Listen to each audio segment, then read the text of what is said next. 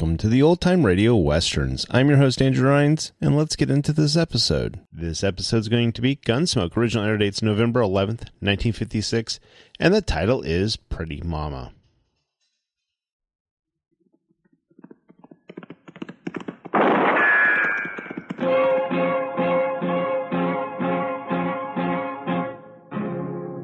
Gunsmoke, brought to you by L&M. The modern cigarette that lets you get full, exciting flavor through the modern miracle of the pure white miracle tip. Live modern. Smoke L&M.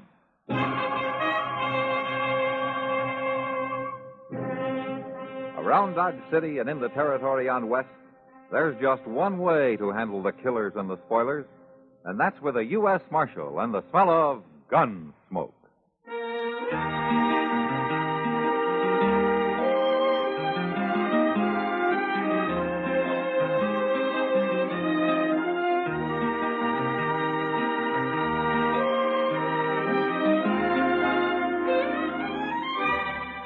Gunsmoke, starring William Conrad.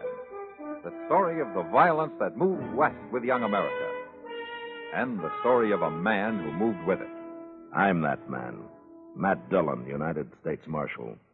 The first man they look for and the last they want to meet.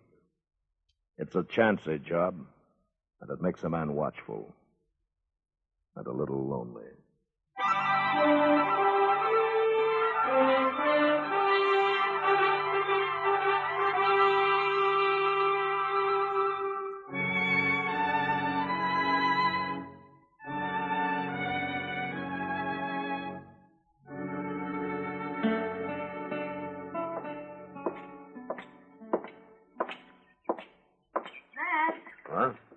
Wait a minute. Hello, Kitty. Is the Long Branch on fire or something? Oh, of course not. What do you mean? I can't figure anything else that'd get you up this early in the morning. Twice a year, Matt. Today's one of the days. You going to breakfast? Yeah, you want to join me? Thank you, sir.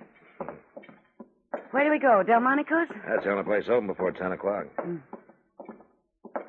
Are the mornings always like this, Matt? What? Oh, so crisp and clear.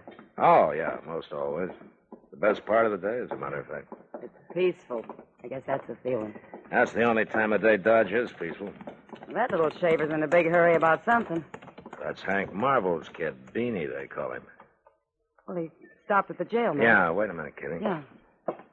Hey, Beanie. What's the matter, Beanie? You gotta come out to the ranch, Marshal. Right away. It's my pop. He's been shot. Been shot? Well, how bad is he? He's dead.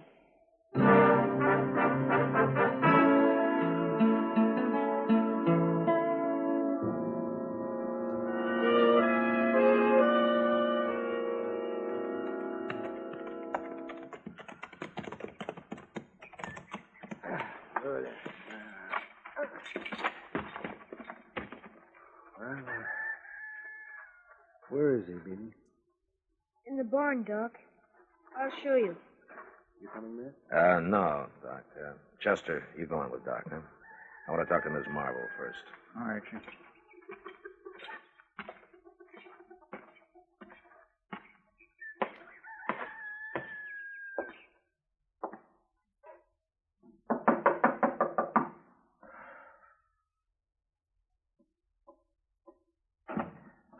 Miss Marvel? Come in, Marshal. Thank you, ma'am. I'm sure sorry to hear about this.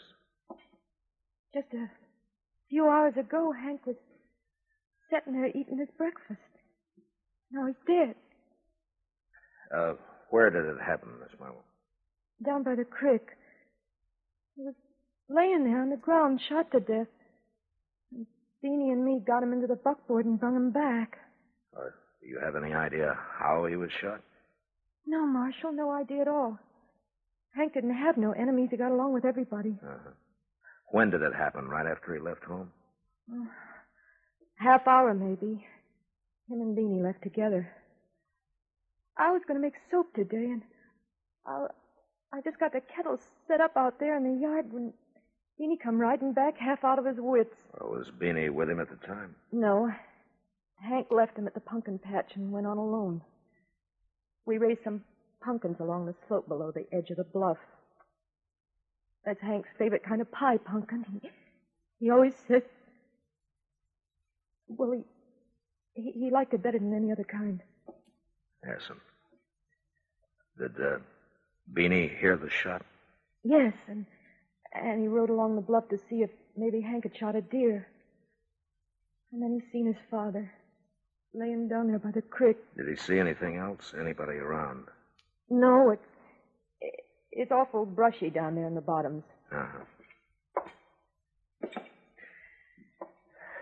You're kind of short on neighbors around here, aren't you? Well, there ain't any at all, Marshal. There's just the Badlands on to the west, and the Circle D spread comes up against us on the other side. Yeah. Circle D's got a line cabin around here, haven't they? Oh, it's about 1.5 miles north.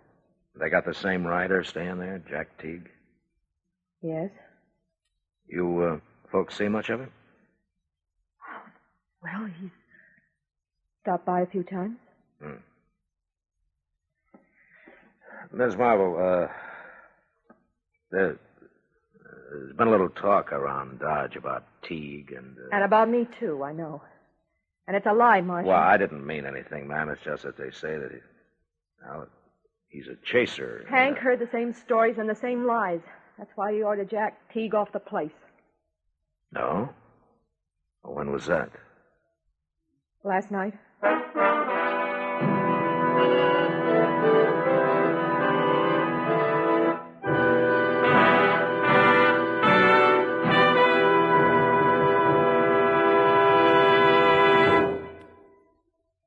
Free yourself of old-fashioned ideas.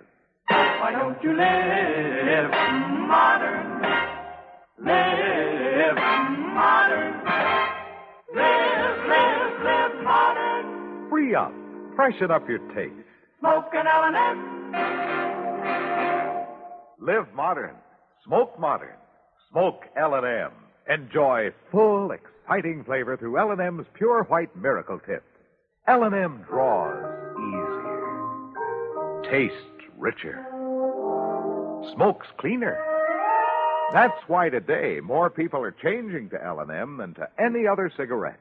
So free up. Freshen up your taste. Live modern. Change to L&M. Make today your big red letter day and start to live the modern way. Live modern. Smoke an L&M. It's America's fastest growing cigarette.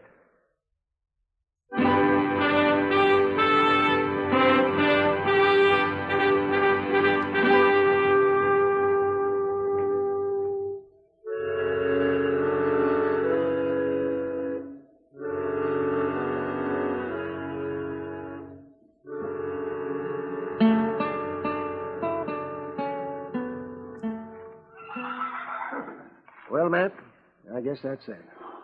The bullet caught him in the back, on the shoulder blade. He never knew what hit him. Did you get the bullet, Doc? Yeah, rifle of some kind, looks like. Yeah, small caliber, though. Nothing like a Sharps 50. No, more like one of those light Winchesters. That won't help you much. Plenty of both kinds around. Yeah, I know. Well, you and Chester riding back into Dodge now? Now I want to take a look at the place where it happened. The kid's going along in shorts. Where'd you get to, Mr. Dillon? I'm in the house with his mother, I guess. She's pretty upset. But at least she's lucky to have the boy left. Be mighty hard for a woman to keep this place up by herself. Yeah, it sure would. It's an awful nice little ranch. I wished I had it. You wish it? Are you thinking about the ranch, Chester, or the widow? Oh, now, Doc. That's all right. I can't see as I blame you. She's a mighty pretty woman. Well, sure she is. But And so doggone young looking. It's hard to think of her as having a kid like that, 8 or 9 years old. She sure is a pretty little thing. Don't you think so, man? Yeah, she's pretty all right, Doc. Maybe she's too pretty.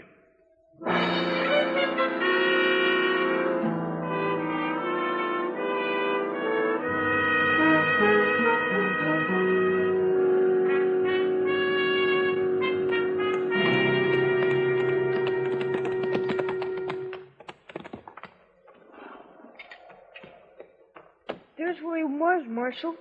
Laying right there in the trail. All right, Beanie. Let's take a look, Chester. Sure.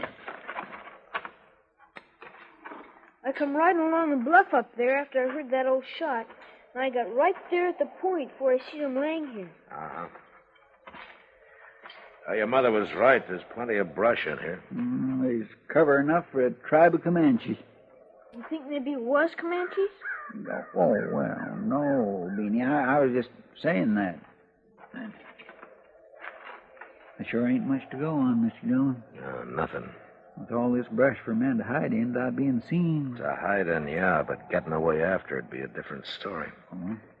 Anybody up there on the edge of that bluff ought to be able to see a man moving down here, whether he was afoot or horseback. Yeah, lots of open spaces he'd have to cross. Yeah. Beanie, you were up there on the edge of the bluff, huh? Well, yes, sir, I was. But I didn't see nobody. Nobody at all, Marshal. Uh-huh. Were you there last night when your pa ordered Jack Teague off the place? Yes, sir. It was quite a ruckus, I imagine. It sure was. Pa was mad and he got Mama crying. And Mr. Teague was awful mad, too, when he left. I imagine a boy your age might be a little scared of a fellow like Teague, huh? Yes, sir. Mom was scared of him, too, Marshal. She told Pa he was a bad man to cross.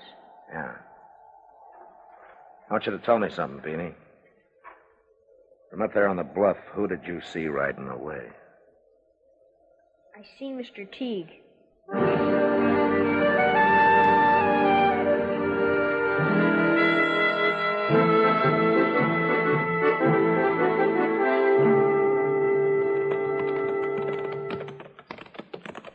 I think that line cabin's just around the next turn yonder, Mr. Dillon. Yeah, I caught a glimpse of it from back up the trail away. Doggone it all, you'd think they'd clear out some of this cussed brush from along the trail.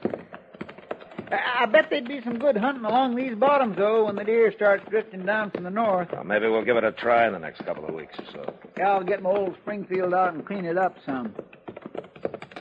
Pull up, Chester. Huh? There's the cabin. Yeah. Let's go on foot from here.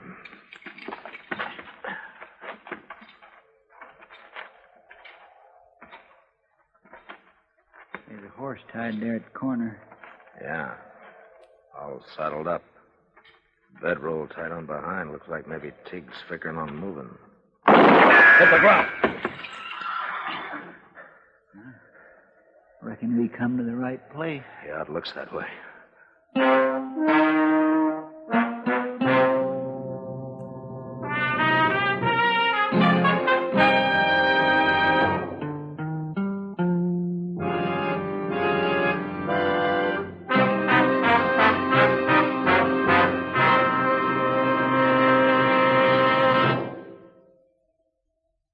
Free yourself of old-fashioned ideas. Why don't you live modern? Live modern. Live modern. Free up. Freshen up your taste. Smoke an L&M. Only the modern miracle of the pure white miracle tip can bring all of L&M's full, exciting flavor through to you.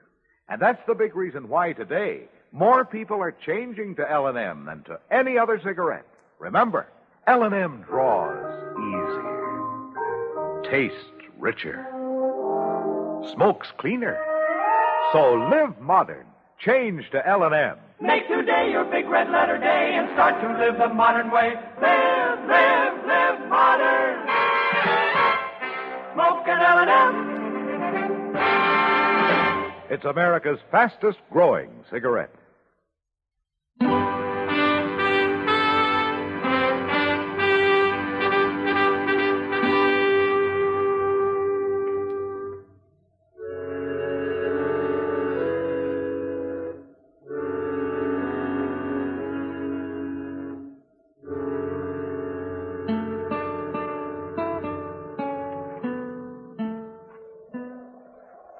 We ain't making no move, Mr. Dillon. He's still there, though. That cabin ain't much protection. Just built out of shake sidings. Yeah. Maybe we ought to show him that, Chester. Might convince him.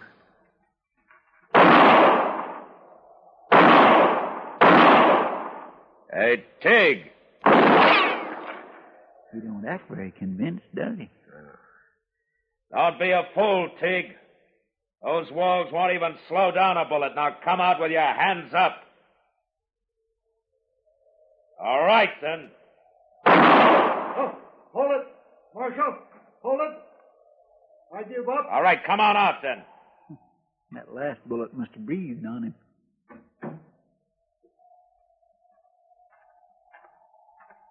All right, hold it, Tig. That's far enough. I knowed I was in for it when June rode over and told me Hank was shot. June? Yeah, Miss Marvel. That's why I was trying to get away. I knowed I wouldn't have a chance. Tig, Hank's boy saw you. You saw me? You saw me what? Right away, right after his dad was shot. Well, that's a lie. I weren't even near them bottoms this morning. You got a rifle here? Sure. I got a Sharps 50, and it's been fired, too. I tried for a deer this morning. Hank Marvel wasn't killed with a Sharps. You got a small bore here, a light Winchester, maybe? Of course not. That's a woman's gun, Marshal.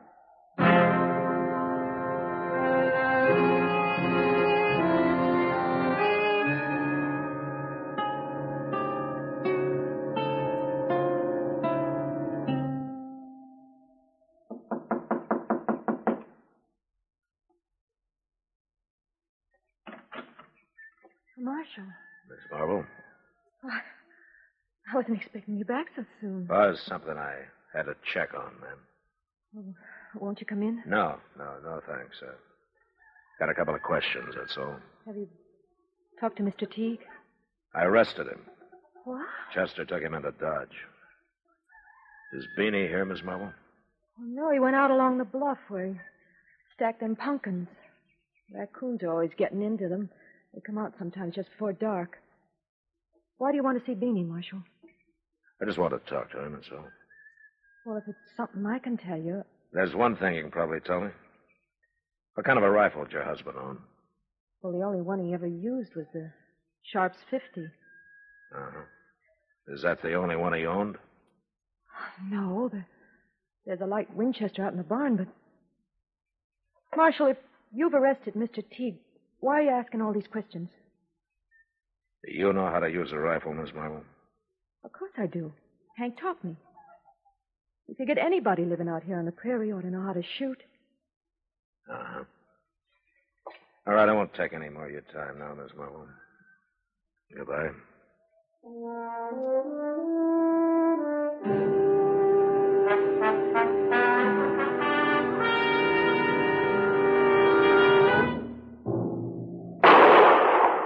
Got him! By golly, I got him!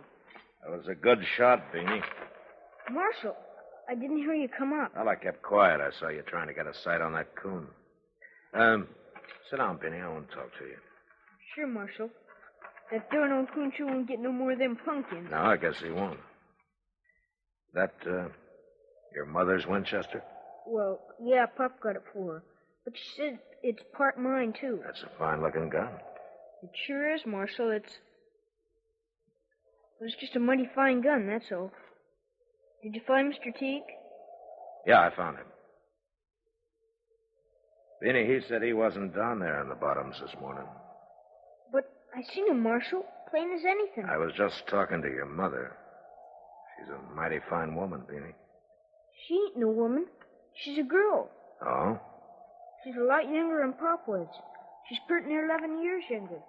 She and your pop get along pretty well, did they? Well, he made her cry sometimes. Like last night, after Mr. Teague left. And again this morning, too. What happened this morning? Same thing. He was jawing at her about Mr. Teague. She was going to make soap, and mostly I help her when she does. Them kettles is real heavy. But this morning he wouldn't let me. Is that so? He made me come here to the pumpkin patch. Said a little work would be good for her. Help get her feet back on the ground. I don't like it, Marshal. When he makes Mama cry, I get all funny inside. I see. Beanie, I guess you'd do just about anything for your mother, wouldn't you? Sure I would. Beanie, Teague wasn't down there this morning. Well, Sure he was. You didn't see him. You know that, and I know it. Now, why did you say you did? I hate him, Marshal. And you kept saying I must have seen somebody, so finally I said it was him. Why do you hate him? Because if it hadn't been for him, it wouldn't have happened. Pop wouldn't have made her cry if Mr. Teague hadn't have come around. If Pop gone, he'd have kept coming back, and he'd have kept bothering her. So I said it was him I'd seen. Ma and me don't need nobody like him coming around. You really didn't see anybody this morning, did you? No, sir. You shot your father yourself, didn't you? Yes, sir. I didn't go to do it, sir. It was just all of a sudden. Them pumpkins could have waited, Marshal. Them soap kettles are so heavy. Yeah, I guess they are, Beanie. How old are you? 8.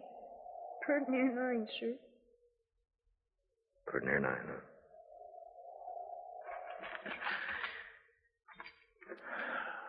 Well, What do you figure will happen, Marshal? Beanie, I wish I knew.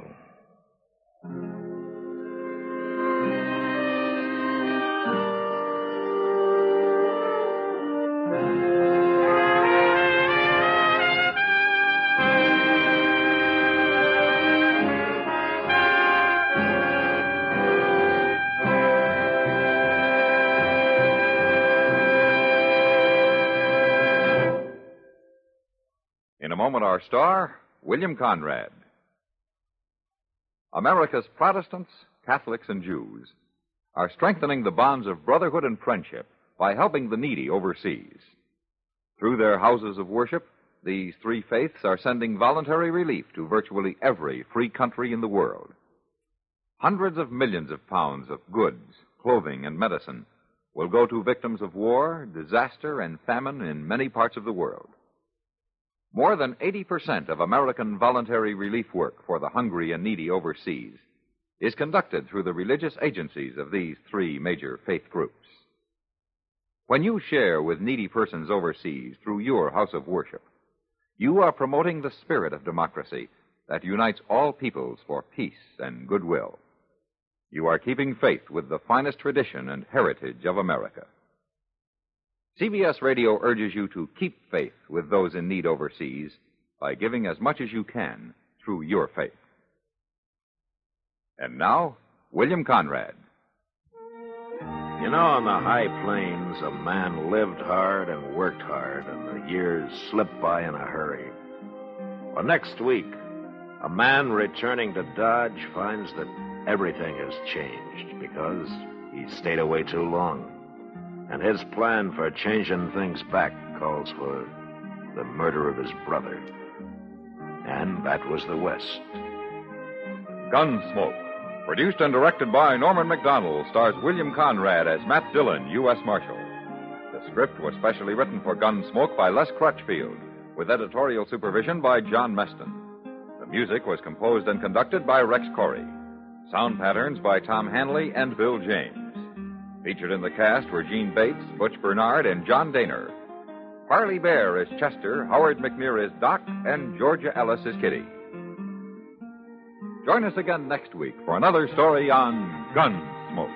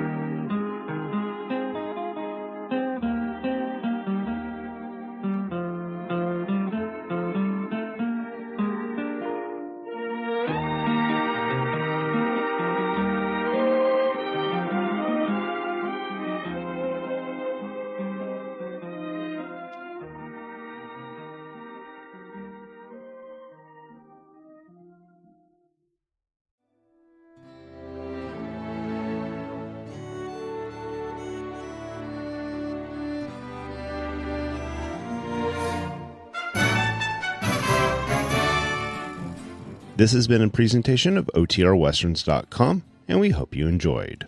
Please take some time to like and rate our shows in your favorite podcast application.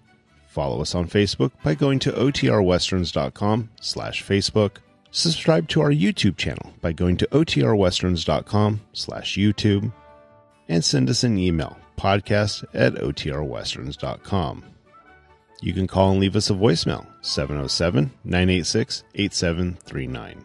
This episode is copyright under the Attribution Non-Commercial Share Alike Copyright. For more information, go to OTRWesterns.com/copyright. Have a great day, and thanks for listening.